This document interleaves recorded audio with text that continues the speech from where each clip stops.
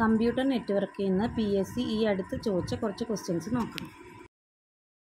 Which OFDMA based IEEE wireless standard is also known as Wi-Fi 6? IEEE standards എല്ലാ എക്സാമിനും ചോദിക്കുന്ന question ആണ്. സാധാരണ ചോദിക്കുന്നത് വിട്ട് ഇപ്പോൾ ഡീറ്റെയിൽ ആയിട്ട് ഇന്റേണൽ ആയിട്ടുള്ള ഡീറ്റെയിൽസ് ആണ് ചോദിക്കുന്നത്. Wi-Fi 6 അല്ലെങ്കിൽ 6E എന്നറിയപ്പെടുന്ന 802.11ax ആണ്. 802.11ac നമ്മുടെ ഓപ്ഷൻസിലുണ്ട്. Wi-Fi 5 ആണത്. മറ്റൊരു ഓപ്ഷനാണ് 802.11be, അത് Wi-Fi 7 ആണ്. 802.11g ഓർ 802.11a Wi-Fi 3 ആണ്. Wi-Fi 4 കാറ്റഗറിയിൽ വരുന്നതാണ് 802.11n. 802.11 wireless LAN ആണെന്നറിയാം. Wi-Fi 100 meters coverage ആണ് ഇതിന് കിട്ടുന്നത്. 802.16 IEEE സ്റ്റാൻഡേർഡ് എന്ന് പറയുന്നത് WiMAX ആണ്. Wireless inter operability four microwave access. WiMAXിൻ്റെ coverage 7 to 50 kilometre ആണ്. Wi-Fi നമുക്ക് എല്ലാവർക്കും അറിയാം ലിമിറ്റഡ് ഏരിയയിലാണ്. WiMAX കുറച്ചും കൂടി ലോങ് ഡിസ്റ്റൻസിൽ വർക്ക് ചെയ്യും. വൈഫൈയുടെ വേരിയൻസ് ഏതൊക്കെയാണ് നമ്മൾ നോക്കി. WiMAXിൻ്റെ വേരിയൻസ് ആണെങ്കിൽ 802.16ADEM 20 MHz ചാനലിൽ WiMAXിൻ്റെ ഡാറ്റ റേറ്റ് 100 Mbps ആണ്. വൈഫൈയുടെ ആണെങ്കിൽ 54 Mbps ആണ്. 802.3 ആണ് LAN, CSMA/CD, Carrier Sense Multiple Action with Collision Detection. 802.4 token bus, 802.5 token ring. 802.3 bus ടോപ്പോളജിയാണ് use ചെയ്യുന്നത്. 802.4 ടോക്കൺ ബസ് ആണെന്നുണ്ടെങ്കിൽ bus or tree topology use ചെയ്യുന്നുണ്ട്. ടോക്കൺ റിംഗ് ആണെങ്കിൽ റിംഗ് ടോപ്പോളജിയാണ് യൂസ് ചെയ്യുന്നത്. ഫ്രെയിം ഫോർമാറ്റ് സൈസ് ഇമ്പോർട്ടൻ്റ് ആണ്. 802.3 1572, token ബസ്സിൽ 8202, then token റിങ്ങിലാണെന്നുണ്ടെങ്കിൽ variable size. Real time അപ്ലിക്കേഷൻസിന് suitable ആയിട്ടുള്ളത് token ബസ്സാണ്. Real time അപ്ലിക്കേഷൻസിനും interactive അപ്ലിക്കേഷൻസിനും suitable ആയിട്ടുള്ളതാണ് ടോക്കൺ റിങ്. അടുത്ത PSC ചോദിച്ചൊരു ക്വസ്റ്റ്യൻ ആണ് DQDB, distributed Q dual bus. 802.6 ആണ്. It's a man protocol. High speed shared medium access control protocol ആണ്. Bus നെറ്റ്വർക്കിലാണ് use ചെയ്യുന്നത്. Coverage വരുന്നത് 30 miles വരെയൊക്കെ ഉണ്ട്. Wi-Fi 6 എന്ന് പറയുന്നത് OFDMA ബേസ്ഡ് ആണ്. Orthogonal frequency division multiple access. 4G and 5G mobile telecommunication സിസ്റ്റത്തിൽ യൂസ് ചെയ്യുന്ന ടെക്നോളജിയാണ്.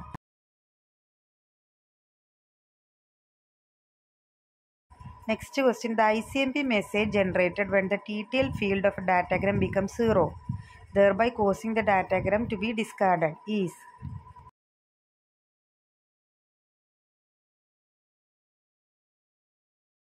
നെറ്റ്വർക്ക് ലെയറിൽ എറർ ഹാൻഡ്ലിങ്ങിന് വേണ്ടി യൂസ് ചെയ്യുന്ന പ്രോട്ടോക്കോളാണ് ICMP. ICMP മെസ്സേജിൽ വരുന്ന ഫീൽഡ്സ് ആണ് type, code, check some. ICMP type important ആണ്. 8-bit ഫീൽഡ് ആണ്. ICMP വേർഷൻ 6 വേണ്ടി ഡിഫൈൻ ചെയ്തിട്ടുള്ള ടൈപ്പ് വാല്യൂസ് ആണ് 0 to 127. 128 to 255 are the informational messages. Code 8-bit ICMP മെസ്സേജിൻ്റെ sub type ആണ്. Check some 16-bit error exist ചെയ്യണമെന്ന് check ചെയ്യുന്നതിനുള്ള field.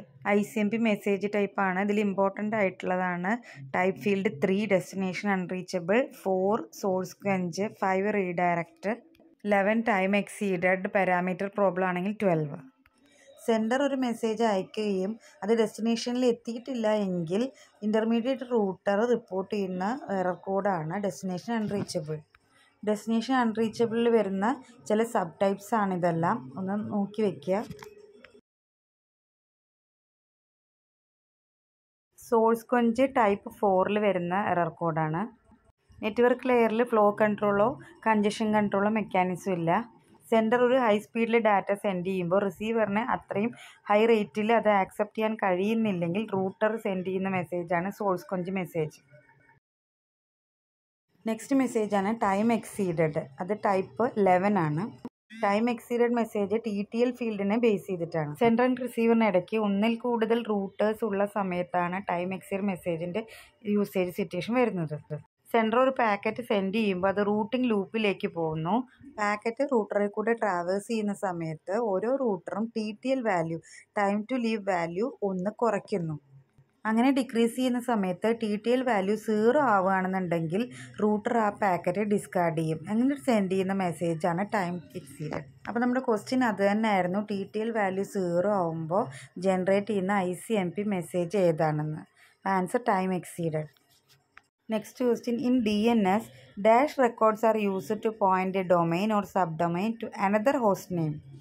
DNS domain name system. Domain name IP അഡ്രസ്സായിട്ട് translate ചെയ്യുന്ന സർവീസാണ് DNS ചെയ്യുന്നത്.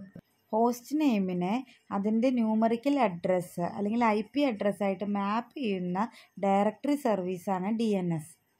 DNS റെക്കോർഡ്സാണ് name server record NS record, mail exchange MX record, address record A, canonical name C name, text TXT, TTL റെക്കോർഡുണ്ട് time to leave, start of authority record SOA. Record അല്ലെങ്കിൽ address record എന്ന് പറയുന്നത് ഒരു domain sub ഡൊമൈനിനെ അതിൻ്റെ IP അഡ്രസ്സിലേക്ക് point ചെയ്യുന്നതിന് വേണ്ടിയിട്ടാണ്. ഇപ്പോൾ ഒരു example.com എന്ന് പറയുന്ന ഒരു ഡൊമൈൻ ഉണ്ടെങ്കിൽ റെക്കോർഡിലാണ് അതിൻ്റെ IP അഡ്രസ്സിലേക്ക് പോയിന്റ് ചെയ്യുന്നത്. റെക്കോർഡാണെന്നുണ്ടെങ്കിൽ ഇത് റെക്കോർഡ്സിന് സിമിലർ ഫംഗ്ഷൻ തന്നെയാണ് ചെയ്യുന്നത്.